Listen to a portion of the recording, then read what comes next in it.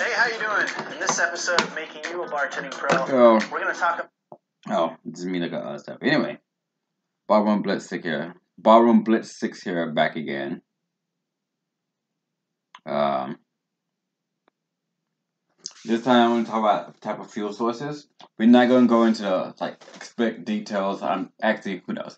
Anyway, there's methane and methanol. I'm trying to go off my head, but methane is mostly the riding collection of food waste, fruits, vegetables, wood, stuff like that.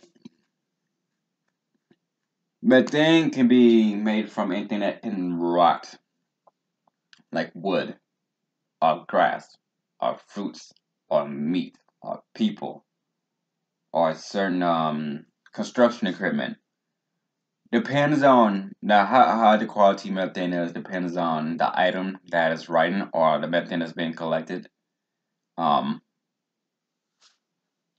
the least one, like the very bottom one is products like construction products or cement or stuff like that because it has to be mixed with other stuff to get the most. And then the one from the bottom of that is fruits. Certain fruits have the least ones, while certain other fruits have some of the highest methane. And then the one from that is vegetables. And then the next one from that is depends. It's hard to say because decaying wood furnaces, wood stove all produce methane heat or wood carbon heat, it depends. And then there's meat that does the same thing as wood. It also produces meat. That stuff produces meat, methane, and there are certain like I said, plants, fruits and vegetables that does the same thing as those. Those are methane, the right. Methanol is similar to trying to make ethanol or fermented alcohol, but it's just what is used to make the same process of that. Like use writing stuff, put it through a fermentation process. Methane is letting something rot itself and adding rot to it while it ferment without air, and then or anaerobic. And methanol is making rot stuff and using an object to ferment it to make methanol, or it's like multiple version of methanol to make it, but it's hard to say. You can use certain flies can help make methanol and stuff like that. Or you don't have to use riding food to make methanol. You can use other stuff to make methanol. I'm just not too keen on it because I can do it, but it's hard to explain it. Um, how do I say this? Methanol and ethanol are the same. If you want to make fermented methanol without distilling it, you won't need a permit. It depends on the state and location of your area. But if you want to distill it, depending on your state, location, and federal area, um, and then both methane and methanol, you can purify methane with iron sulfide, iron or steel or coal. It depends on you want to do it. And methanol, it depends on which methanol you're going for and what you're using as. And then the next branch after that is alcohol.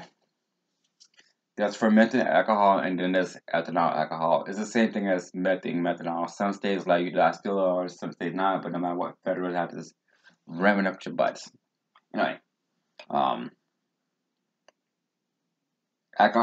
fermented alcohol is more like beer or pure or a beer that's been cleaned but not distilled. And then wine is made from something else, but it's made the same process as fermented alcohol, depending on what wine is distilled. And then ethanol is distilled process. So as fuel source, everything has its own version of how you make it. Portion of the alcohol. There's I'm gonna do a more thorough video on this. And the alcohol section there's the wash, the trout, and the alcohol itself, and then sometimes the terms change, and then there's waste products of that can be used to make alcohol or fuel or medicine, and then there's ester which make off of alcohol, and then it depends on wherever you want to make it. There's using starches, using carbohydrates, using meats, using fruits, using vegetables, using certain plants, mix it with potassium, ammonia, nitrous, sulfur, carbon, blah blah blah. And then the type of process you use to filter that, and then the type of distiller you use, the type of barrel you age it with, the type of material you age it with, the type of material you cook it in, where you cook it, what yeast you're using, where you grow the yeast, where was the yeast grown, how is it grown, are you freezing it, are you leveling it, are you getting it hot, are you changing the temperature on it, the age of it, how long you've been sitting, where you sit it, the light has been hitting it, the sun that have not been hitting it. That. Since I don't drink alcohol, other than use it for my fuel, it just does what it does, and I have to report how much proof per gallon, 50% proof per gallon a year. So if I made 1 gallon, that's 50% proof. I have to report 1 gallon, 50% proof. But if I made 5 gallon, that's 50% proof plus. Then I had to report 5 gallon times 50% of whatever for block, whatever yearly. I tried to turn mine in at the end of December, but I'm going to try, or I have latest to February next year to turn it in. But that's that. And then there's freaking, was it propane, which is considered a form of alcohol or fuel, and it is made similar as methane, but propane uses more oil base to do so. And then there's freaking diesel, unleaded, and regular, where diesel fuel is more of a heavy oil base, super heavy, where they get it, where they age it, and how they grow it, and how they process. While leaded and unleaded, it's like diesel, but it's leaded in it, and or it's unleaded, where it's a different process, just oil mixed with a combustible. Now, most of oil, like most fuel we have today, is combustibles, meaning if you need an explosion inside a small tank, meaning you need something that's very flammable based on the spark you have, and you need something that's very lubricated to lubricate it. You can use some of those pure, but that depends on how often you want to clean, what material you're using or not. There's E85 car fuel, which is mean it's 85% fuel and 25% or 15% ethanol, and then it's whatever, then it's methane and blah blah blah. I go back and forth. This is basically alcohol and oil mixed at a certain ratio, based like that. That's the simplest way to describe it. Um, Basically, unless you're using pure alcohol, which you need to turn the spark down to get the proper ignition, and you need to make an object for the pounds per square inch or the placement of fuel based on the explosion inside the object can push the object. Just if you're using combustible, not if you're using anything else. But the next thing is that we can get a renewable. There's solar energy that uses the power of light. We use photovoltaic cells, which is silicon. There are many things that get electronic started due to sunlight, people, skin. But sin or photovoltaic cell silicon get the most, which is the same thing using computer stuff. That could be used in it. You can make solar panels or wafers, depends on how we are, the quality of it, how well you are, how you set up, what you set up, how you set up to get the energy from it, and you need to convert it down. And then there's wind energy that uses wind to turn a magnetic core, which is around copper or aluminum, whatever, that drive the energy to something like a stored battery. And then there's freaking geothermal energy, which geothermal energy is more of a heat base for health than fuel, but they've been looking at processes like it's like steam, which is burning something to get steam, and that steam itself is a power source. But geothermal is just digging certain feet so far into the earth where it gets nigh close. Well, the earth itself, like around a constant 300, 400 Fahrenheit, and the distance it can travel up to you. By the time it gets to you, the temperatures be like at, I don't know, 200 or 300 Fahrenheit, and then you have to adjust the temperature down, and then it redirects its path back into something. It's hard to say. And then there's wave energy that have items that's stuck in the ocean or in a lake, and when the water come up and push the item builds up energy based on the ways that push. It's more like a push energy thing where you rub the thing, push harder, get electrical energy, whatever. But did anything about using Tulsi or Edison? Edison is a wire-based energy person, right? Because Tulsi is a free energy. They don't know about that. There's steam. They don't know about that. Then that's pretty much all the energy source that's all out there at the moment. Um, there's water as a fuel source, but the water is most likely has a electrolyte, which is HAO, which is a water with an electrolyte. Think of a battery, but without the battery itself. The water have an electrolyte in it, and there's conductive plates surrounded by insulation, and the spark is going to the plates where it's like the electrolyte water, which is from another battery, and that electrolyte generates the energy, and those plates will give the energy to something else. And then there's another version. I forgot about that. There's both dry and wet ones. Now, every last one of them had dangers to it.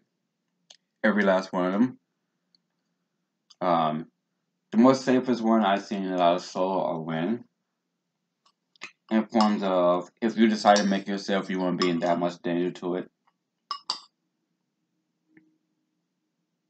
The solar panels or solar wafers or whatever. Most of the dangerous thing, if you're gonna do a tie-in grid, you're gonna depend on the state. You gotta report it. You don't need to report it to the. It depends on the state you go to. For my area, I don't need to report it to the city, but I do need to talk to the electrical company about it, before I can use my own energy. Then, as a backup, if my energy dropped to a certain voltage or rated, it uses theirs. That's solar, and the same thing with wind. But that's in-house energy, not fuel. The main thing about solar panels you have to worry about is how much sunlight you get and how often you're gonna have to clean. And the other safety thing is how hot those wafers get. 'Cause they can get around like 150. Like, I don't know, it's like -60 or 30 or 20 right now. And if I made wafers like pure wafers, they can get around a good 80 outside even right now. And if it wasn't that cold outside, it would be higher than that. That's the other dangerous thing. The wiring is a dead obvious. Wind power or windmills or wind power, that's danger based on the item you use. Because if it's using during winter, like they do in Montana, North Dakota, Minnesota, freaking Idaho, Iowa, Pennsylvania, New York, and stuff, they have to, or some section of the South in California, they have to use specific coating on the material to sustain the weather environment. But other than danger in that, there's not that much danger. Just go up there and knock it down, blah blah blah. Certain areas only allow so high of a bill fee, but you don't need that big of a bill fee to run a single house or a apartment complex. Other than you maintaining fits, you don't want to fit and fly natural danger, but yeah. Other than a wire danger, yeah, or it falling over. And then going down from that's the least dangerous one to the next one is freaking what's this dam power or water power? That you know how dams work. The water come down, hit that, push a motor, and that generates the power. Same thing with water. That's basically it. You're not building a dam on your house, or unless you live right near a waterfall, you build dikes and stuff. And then the next one is HAO as water. It's hard to see on your danger scale where to see that because HAOs can be just as dangerous as ethanol, methane, propane, diesel, unleaded, as well as freaking all that stuff due to because you're not splitting atoms, but you're just doing a electrolysis process on the water where the hydrogen is pushed out because you have to have the hydrogen pushed out of the cell and the oxygen to go in. That's one of the main things people do about, which is why they take research. You don't need to get a permit to do that, but not many people know about it. You don't need a permit to do that, but it's already recommended to do your research before you make it. And you know about methane. You're not supposed to drink it. Methanol, you're not supposed to drink it. As alcohol fuel, they already told me that I can either use pure ethanol or I can mix something with that alcohol where it is undrinkable by anyone. I can do all of those. Then there's methane, methanol. Methane, you're not supposed to drink this. Ethanol at 100% proof plus, there's a certain amount of percentage before you get endangered or pass out. But methane and methanol have a lower percentage than that. That means a tiny bit can do that. And then methane isn't tiny a bit. You shouldn't be doing that anyway. And then there's propane, you know better. There's diesel, leaded, and unleaded, regular, super leaded, super regular, super diesel, and whatever the heck they use. Bam. I'm not going to talk about wave energy because the only dangerous things you need to do about that is take a big box item that has the ability to get generated by wave, pull it into the ocean, and just walk away. Or there's free energy versus there's a wired cord is what that Switzerland do, and then Switzerland does that. Certain parts of Africa and South America that does that. But all the wires are corded, leading to a power source, powered by the wave, whatever. No.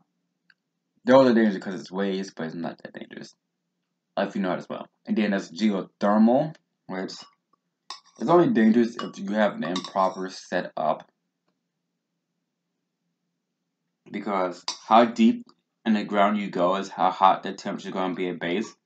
The safety standard is you want to get deep in the ground to it is a constant 200 Fahrenheit or about 130 Celsius. 100 Celsius? Constant year round, no matter what. And then once you get to a certain level in the ground, it should be around 100. Actually, it should be around 120 Fahrenheit. And when it get to you, you can set the temperature where you want to be. Whether it be 120 as it comes to your house, or 110 or 100 as it comes to your house or apartment. That's geothermal. But like I said, the only dangerous thing about that is having the temperature set incorrectly inside your house, or having people don't know how to set the temperature correctly. Because even in houses with electrical, radio, gas, propane, water heaters, or energy like that, the temperature still had to be set on safety standards. At the source itself, you want the temperature set at 180. And then when it gets you that way, you can turn in the faucets and stuff from 0 up to 100, or whoever, however you like to take a shower. But some states said 120 Fahrenheit or less is where you want the temperature set at. My stuff is set on 170 because I like my showers hot, but that's just me. Stuff like that. Anyway, that's the energy source. I'm out.